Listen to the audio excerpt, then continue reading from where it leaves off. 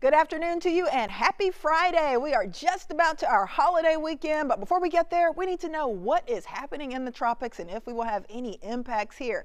I'm Fox 26 meteorologist Ramisha Shea. Thanks for joining me here. Of course, we do this every afternoon. We are officially in hurricane season and we need to keep track of what is cooking out there so we'll know what to expect here and if you have travels elsewhere, if you will run into any problems there.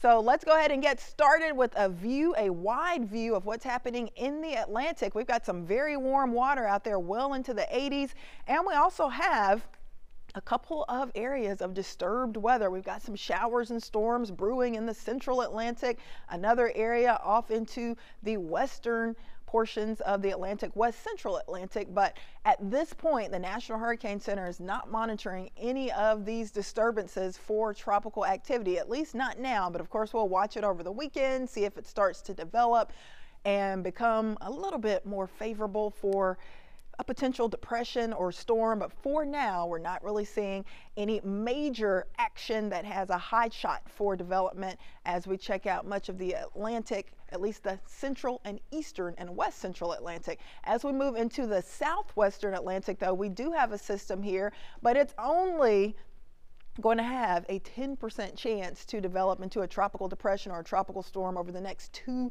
to 7 days. So this is a very weak system. It's getting even closer to Bermuda now. It should pass very close to Bermuda over the next day or so, and the environment is not really going to be ideal or favorable for development for this system. So that's why the National Hurricane Center only giving it a 10% shot for development. But of course, we will watch it. But right now, it's just a broad area of low pressure, very disorganized, and as it shifts to the north, it's going to still be in an environment that's not really going to give it much of a shot to survive.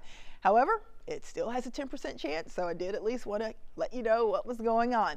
Let's hop over to the Eastern Pacific, and this is where we have all the action. This is a look at not one, but two hurricanes churning over into the Eastern Pacific. We've got Hurricane Beatriz and also Hurricane Adrian. Hurricane Beatriz is the one that is more concerning at this point because it is basically riding right along the southwestern Mexican coast.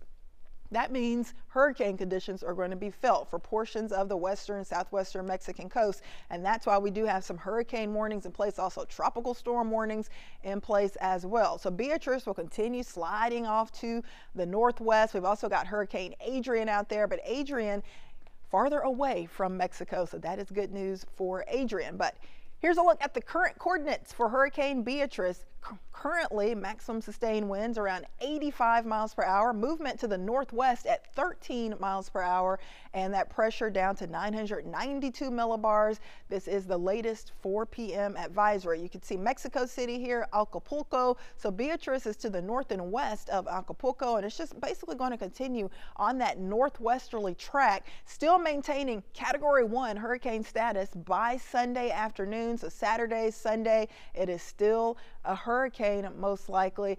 And then as we get into Sunday evening, it will likely start to weaken into a tropical storm or a tropical depression. By Monday, it should be a weaker system as it moves over towards Cabo San Lucas.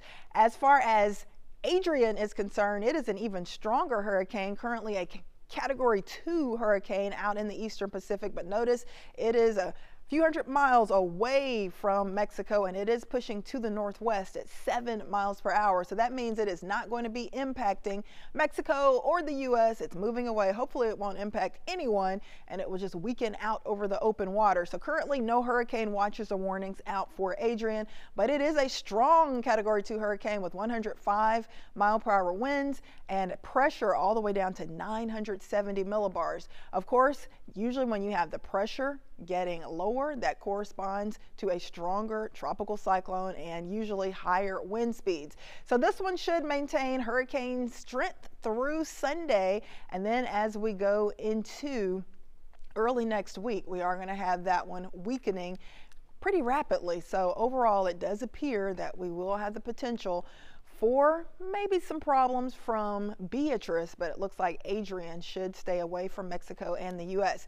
As far as our sea surface temperatures across the Atlantic, they are toasty. It's like bath water out there, and we will continue with that chance for more development because we still have unusually high and unusually warm waters out across the Atlantic, and still very warm waters for the Caribbean and also the Gulf of Mexico as well. So typically this time of the year, we don't have a lot of action out there. We usually have a lot more storms and hurricanes in August and September, but it's been a fairly busy start to the season. We've already had 3 named storms: Arlene, Brett, and Cindy. So the next name on the list would be Dawn, and we've got all of these additional names that we could potentially go through as we make our way through this hurricane season, which of course lasts all the way through the end of November.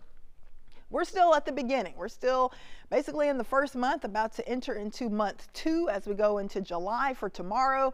But that's still typically a time frame where we don't have a lot of action. We're still usually just dealing with a low shot for development for the first couple of months. But as we get into August and September, that is when we really see that spike. Usually the actual peak of hurricane season right around September 10th.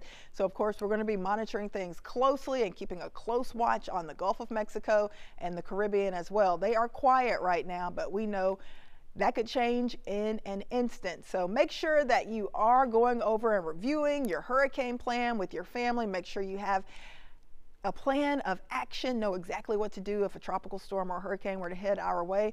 You need to review that insurance, make sure you have your hurricane kit prepared, and just make sure you have your evacuation routes in order. You know where to go if you have to evacuate. Another great thing to do, download our Fox 26 weather app.